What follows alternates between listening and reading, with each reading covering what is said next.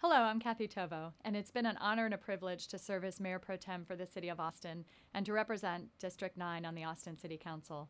I first ran for council because I wanted to fight for progressive policies that benefit all of us. I promised to be a different kind of council member, and I've kept that promise every day at City Hall. My service on council has been about representing everyday Austinites, weighing any council action, big or small, against the effect it might have on the people who live, study, raise families, and work here in Austin. I started as an advocate in my own neighborhood. I got engaged in my neighborhood association while I was teaching college classes and writing in interdisciplinary studies. But over the years, I got more and more involved as the president of my local neighborhood association, and then by serving on a number of city boards and school district task forces, like the city's Planning Commission and AISD's Community Committee on Neighborhoods and Schools. I brought to those positions the same values that I've brought to City Council, the values of community, of fair play, equity, and looking out for our working families.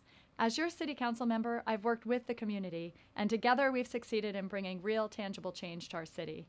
Austin still has challenges, and there are no easy resolutions to homelessness, to escalating housing prices, traffic, economic inequity, and other complex problems. Real progress takes all of us working together and being persistent to keep our city moving in the right direction.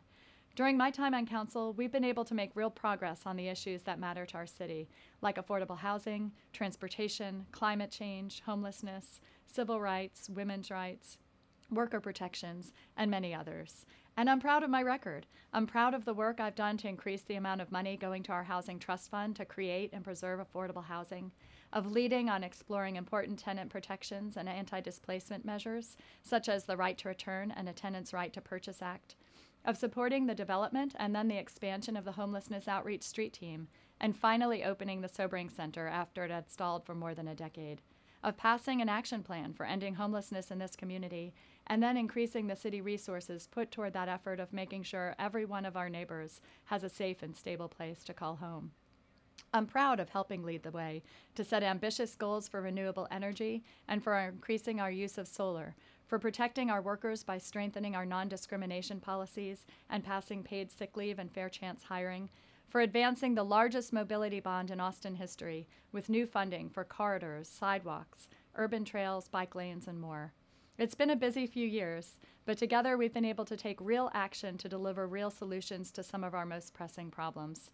Of course, we're seeing now that we can't take any of these hard-won victories for granted. Where once residents could work through their city government to build the communities they wanted to see, with Donald Trump in the White House, Ted Cruz in the Senate, and Greg Abbott in the governor's mansion, we're seeing a lot of the progress we've made turn back.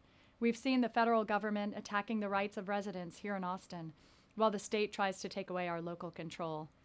And that's why this year's election is critical. We need local leaders who will protect our progress and will lead us ahead. Our city is facing significant changes, and District 9 is at the epicenter of many of those changes. I'll continue to support a city hall that works on behalf of everyday Austinites. I firmly believe we can welcome new companies to our city without providing huge incentives. We can embrace visitors and use the taxes they generate not just to attract more and more visitors, but rather to reinvest in our city's many precious assets like Barton Springs. We can have land use rules that accommodate growth and change in appropriate areas, but that don't override our neighborhood plans and land use patterns, and that don't result in widespread redevelopment and displacement of the residents who live here. We can foster development and protect our environmentally sensitive lands. And we must do a better job of reaching out to our neighbors in need and to move closer to a day when Austin's prosperity is enjoyed by all who live here. I'm Kathie Tovo. I've been with you, standing up for your community as your District 9 council member, and I'm eager to continue working to make Austin, Texas an even better place to live for all of its residents who live here now, those in District 9 and throughout the city. I'm so honored to be supported in my re-election by the Central Labor Council, the Workers' Defense Action Fund, AFSCME, Education Austin, the Laborers International Union of North America, Unite Here, and every other labor organization that's endorsed in this race, based on my track record of supporting working families in this community. My environmental record has earned me endorsements from the Sierra Club and Clean Water Action, and I've been proud to have been endorsed by many Democratic clubs, by the Texas Alliance of Retired Americans, the Asian American Political Action Committee, and the Austin Neighborhoods Council. And now I respectfully ask for your support in the District 9 City Council race, so that together we can continue working to make Austin the best city in the nation. Thank you for your time. You can learn more at kathieforaustin.com.